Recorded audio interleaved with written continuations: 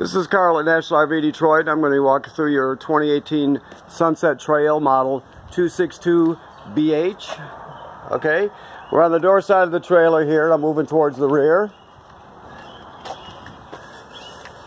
Okay, so in the very back we have a rack for your grill. Now your grill has to be plugged in. So under here, let me see if I can get down there. There's a quick connect right here, so you can see that you have to connect the male end to it, obviously, and then there's a little gas valve. It looks like a lever that you swing parallel with the fitting to turn it on. All right. Also, in your outside kitchen, you have a cooktop, and it has a quick connect also. All right, so you're obviously going to pull this out, but the quick connect is already connected to the range top. And let's see what we got down here. And there's another one to connect the LP. Now this obviously draws LP from your two front tanks. So, all right. You have scissor type stabilizers, one on each corner. Takes a crank or a 3/4 inch socket on a drill. It's the most common way people use it. You got a refrigerator, works 110 AC. As soon as you plug in your trailer, it's turned on. Got a long, or wide, I guess you would call it, power awning with an LED strip. You got outside speakers. This is a service panel for your refrigerator. You don't really have to go in there, except for service. Obviously a vent for your furnace.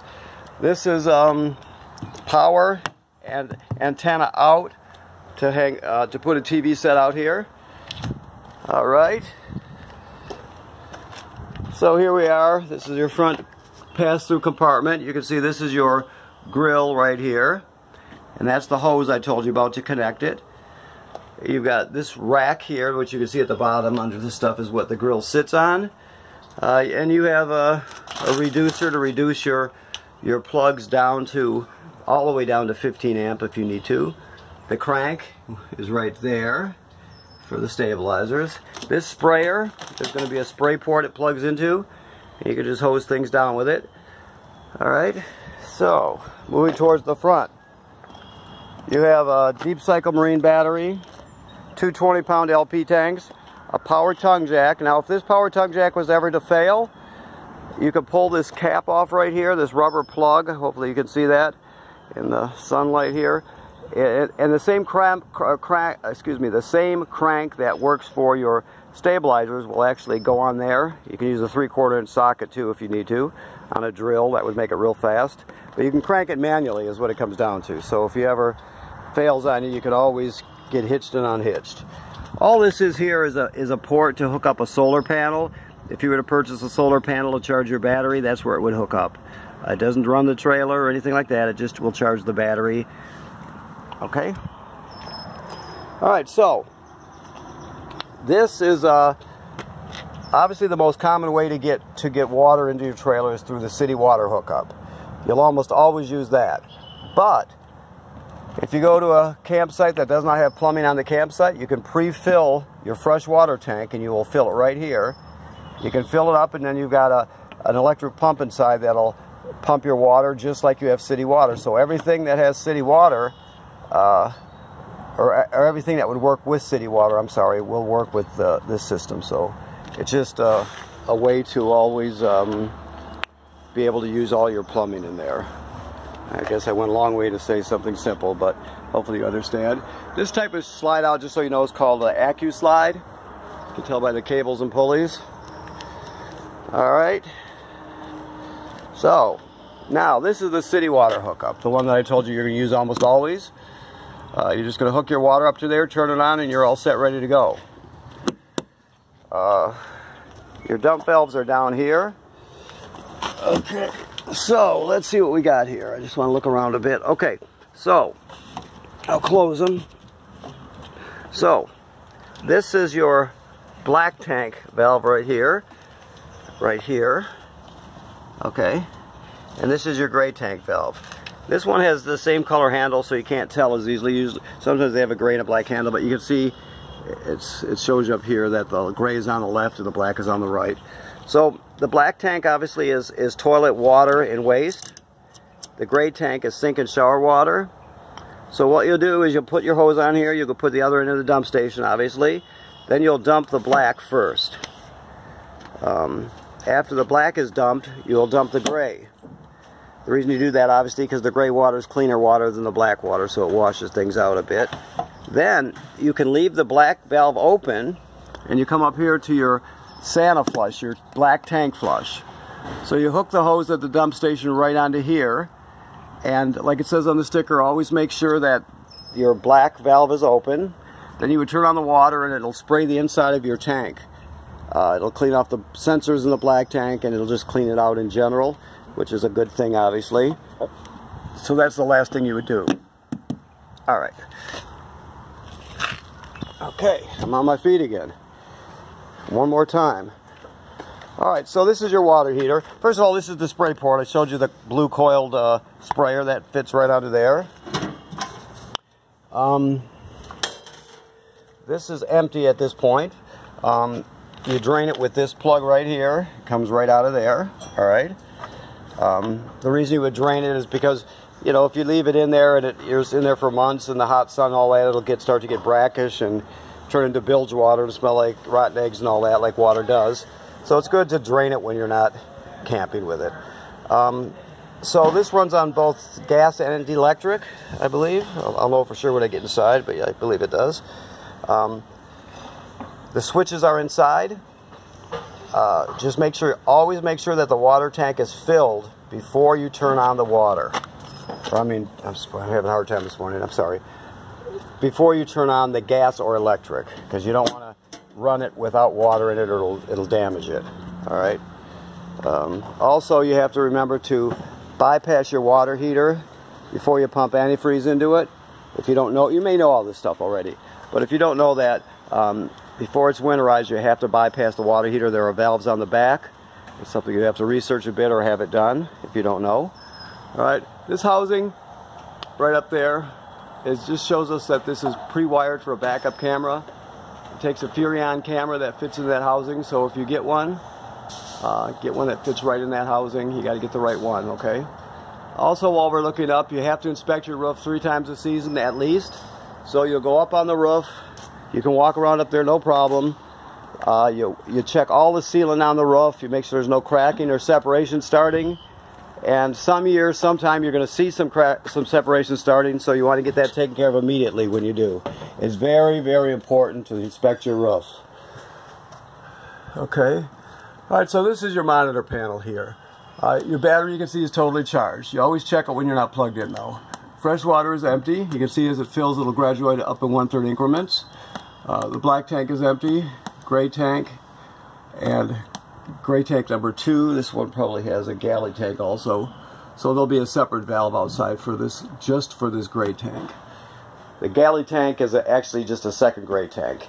They call it the galley tank because it just takes the water from the kitchen sink. All the rest of the plumbing's on the rear of the trailer, so it's just an issue with plumbing, so they do it. That's how they do it. All right. Okay, so yes, to turn your water heater on electric, you're just going to go like that. Always make sure there's water in the tank. Gas is like that. Always make sure there's water in the tank. To use the onboard pump that we spoke about, because of you know, you're camping at a campsite without plumbing, so you take your water with you. You just turn this on here. Okay. Now, you also use that for winterizing the trailer, the pump. So that's something you'd have to look into if you don't know it. You may know, like I said, you may know all this stuff. I don't. I'm just assuming you don't, just so I don't miss anything. Your LED light. Let me make sure that your arms are ready to go out here. So let me come out here side here for a second. Okay, so with this one, keep in mind the door has to be on a 90-degree angle to the trailer, so it doesn't, the awning arm doesn't hit the door when it goes out. So you have to remember that. Then we're just going to come up here and we're going to go on and extend, and out it goes. You see it headed out. It'll go out approximately 8 feet, and you know you're all the way out when you see the awning tube. You'll see fabric obviously unrolling, and then when you see the tube itself, you know you're all the way out. That's coming up right now. So there you have it. So that's all the way out. Alright. Never leave the awning out unattended. So if you're not going to be at the campsite, you roll it in. The wind can come up real quick and damage it in just an instant, so you never leave it out unless you're at the campsite. Alright, the slide out is already out, but I'll just show you how it works. I'll come in a little ways. Come in like so, and back out like so. Very simple. And I think that's it for the monitor panel, yes. Okay, so then we move down here to the range. Okay, you have a range hood with a fan and a light. The microwave works like any other microwave. The range, obviously you open the top. I'm not sure if the gas is on at this point, so we'll see here. If not, I'll just talk you through it. There, so it lit. So we have gas turned on. So let me back up a bit so you can see it. You're just going to turn it on to light. Then you're going to turn this sparker clockwise, like that, and they light. And so you have 3 burners and 3 knobs. Now for the oven, it's a little different. You're going to need a grill lighter with a long neck. So what you'll do is down here, just so you know, there's a pilot light way back in the back there. So you can sort of see it right there on the camera. So you're just going to go to pilot. You depress it and hold it. Oops, let me show you again. You depress it and hold it on pilot. Then you go down here with your lighter and you light it. Once the flame lights, you're still going to be holding this in. So you hold it in for another 10 or 15 seconds after it lights. Then you just go to operating temperature, whichever temperature you want. It'll cycle on and off like a regular oven, of course. But when you shut off the valve, the oven flame goes out, but so does the pilot light. So you have to relight the pilot light each time you use it. Alright. And you always have this closed when you're traveling or it will break. Alright, this device down here is the power converter. What this does is converts 110 AC down to 12 volt DC. So you just open it up like so. So you see this is the 110 AC side. It's got regular household type circuit breakers here and they're labeled. You probably recognize that from home. Then it converts the rest of the power down to 12 volt DC over on this side. It has 12 volt fuses here and they're labeled. Alright, so if any of these fuses were to blow, they'll actually light up and you can see them through this tinted plastic here. So you would actually know that. One other thing this does is the battery charger. It's tender. So it'll just basically sense your battery and see how much energy it needs and always keep it charged up. As long as you're plugged into shore power, it'll keep it charged up. Alright, that's the power converter. Okay, so this is a Norcold refrigerator. Why that's still in there, I don't know. But basically it's very simple. You're going to turn it on, then you have mode. That right there, they're showing you that drop is gas. So that it would be running on gas right now. It'll light, and you could pull it down the road on gas, for example. This one means, the A means it's auto. The reason they call it auto, I'm not plugged in right now, so it switched to gas automatically. So that shows you what we're talking about. It always seeks out electricity first, and if it can't find it, it'll switch to gas. We're not plugged in at this point, so it couldn't find the AC power, so it switched right to gas. If you're running it on electricity in the middle of the night and you have a power outage, it'll switch automatically. You could also run it dedicated right there to electricity, gas. The most common way to have it is on auto, and this is temperature. It should be up all the way. So, okay, the main difference, you got to hold the button for a second to shut it off. The main difference between this gas absorption refrigerator and a regular refrigerator is it takes longer to reach operating temperature. So figure 8-12 hours in advance to get it up to or down to temperature. So you want to really start it the day before if you can, but either way you have to start it early, because it takes a lot. Once it reaches operating temperature, it's fine, but it takes a long time to get there. Alright, this is just a mounting bracket for a TV, obviously. This is your radio / disc player. It plays DVDs and CDs here, obviously. You can stream off this USB stick right here, put all your favorite albums on one little USB drive and take them with you. You can hook up wirelessly and stream music or video from your phone. And it has 2 speaker zones, 1 is inside, 2 is outside. So it does a lot of things for just considering you're camping. So it's a very capable radio. Alright, and of course you have your bunks here. Your water, let me think where your water heater was. I think it was in the back, wasn't it? Yeah, so your water heater, just so you know, to get to the valves on the back, you're going to have to remove this panel here to get to it. And when you pull the panel up, you'll see the valves to winterize it on the back. Okay? Alright, the bathroom. First of all, you have a fan. You always want to run the fan when you're using the shower because it will pull all the humidity out for you. The thing to remember is that with the toilet is you can't use it dry and you can't use it without chemical.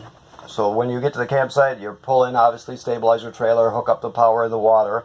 Then you come in here, and you'll take your chemical, whichever chemical you use, you'll put 1 dose right in the toilet, and you'll step on the pedal. Because there will be water hooked up, that's the black tank directly below, just so you know. Because there will be water hooked up, it'll come swirling out. So you're going to put about 1 gallon or 2 of water in there. There's no way to tell exactly what that is, you just use common sense. Yeah, that's about 1 gallon or so, you know. The bottom line is you have to have a little bit of water in it and chemical to start using it. So anytime you start with an empty black tank, you got to put chemical and water in it. If you were going to stay at the campsite for another week, let's say, and you had to dump the black tank, after you dump it, you'd come in here and repeat that procedure. Chemical and about 1 gallon or 2 of water. Alright? Okay, it's all very simple stuff. Alrighty, so what have we got here? Okay, so this is a, let me take the cushions off here. Let me turn on some light. It's going to be a switch for this one. Some of the lights will have a button in the middle. Some of them have a switch. There we go. Okay. So, you'll remove the cushions. Then you're going to grab it down here. Just like this and pull it out. I know it's hard to see because I have to be very close with the phone, but you can see the legs are going out now. Like so. You drop it down. It's all foam, so it's really not so bad for a hide-a-bed. Drop the back into place, and there you have it. Very simple. The table you could also convert into a bed. Obviously, you take it off the hooks off the wall there, and you drop it down and put it on these cleats here. There's one on each side.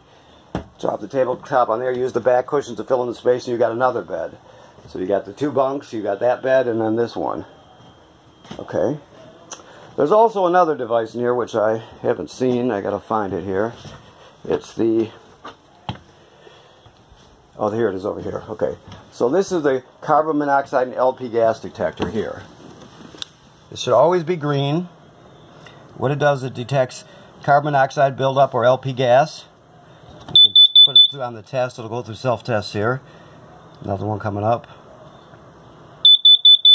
Okay. Back to green. So it always should be green like that.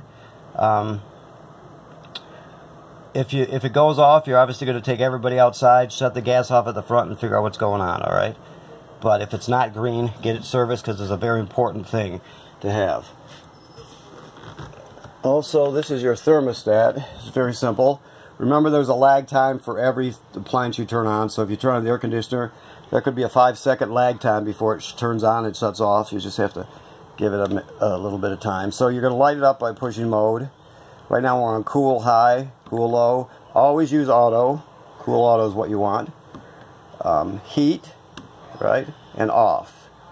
The other one is fan. Fan is just the air conditioner running without the compressor. So basically for air conditioning you're going to go to either low auto or high auto, and then a heat right there. And that's off. Alright? Very simple stuff. We're still cleaning your trailer, obviously, so it's a little bit messy, but it will be cleaned by the time you get here. This is the escape window here. I don't know if you can see it with the backlighting, but you just push it through like that.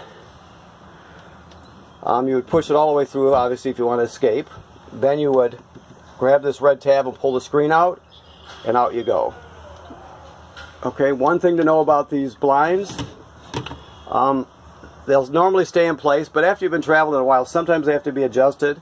So let's say you're out west somewhere, or down in Big Bend, down at the bottom of Texas, or wherever you're at, and they just start to slide down on you. All you have to do is tighten this string up. The tighter this string is, the tighter this is. So you would pull this through, either by unscrewing this little spool here, or just working it through. You tie a knot maybe a ½ inch down just to tighten it up a little bit. You don't want to go overboard and break it. But when you do that, it'll tighten these up. So you can always adjust them yourself if you need to, so you don't have to put up with it until you get service, all right? Okay, and one other thing, there's a backer plate here for a TV. There's a video, or in a sense, it's probably antenna out. And there's power. You'll need a swing out bracket here. Spend the extra money if you can and get a bracket that locks into place. This works for both TV brackets. Because if not, you have to hang a strap from it, and it's kind of unsightly, and it's always hanging there. It's not a clean install.